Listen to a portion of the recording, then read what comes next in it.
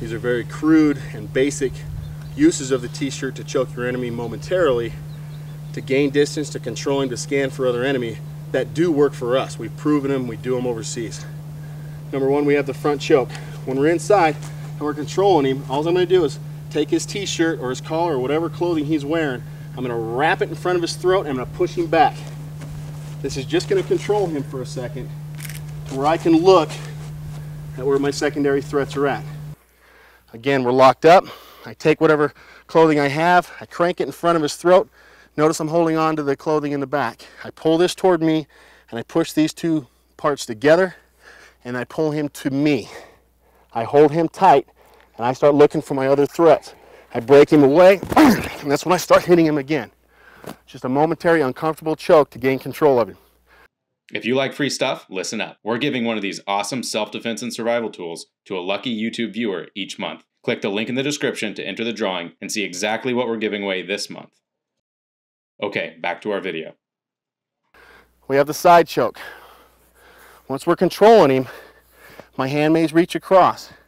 What I'm going to do is I'm going to take that collar and I'm going to take his t-shirt, pull it to the side, control his head.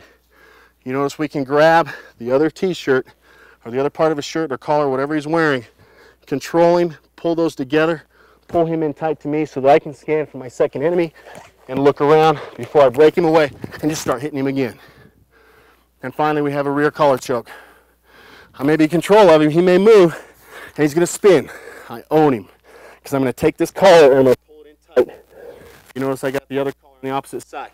I can do it from the rear, I can reach around, I can do it from the front, and I can gain control of it, pull him in tight to where we're not going to the ground, to where I can look for my secondary threats, break him off, and just start controlling him, hitting, and driving him down.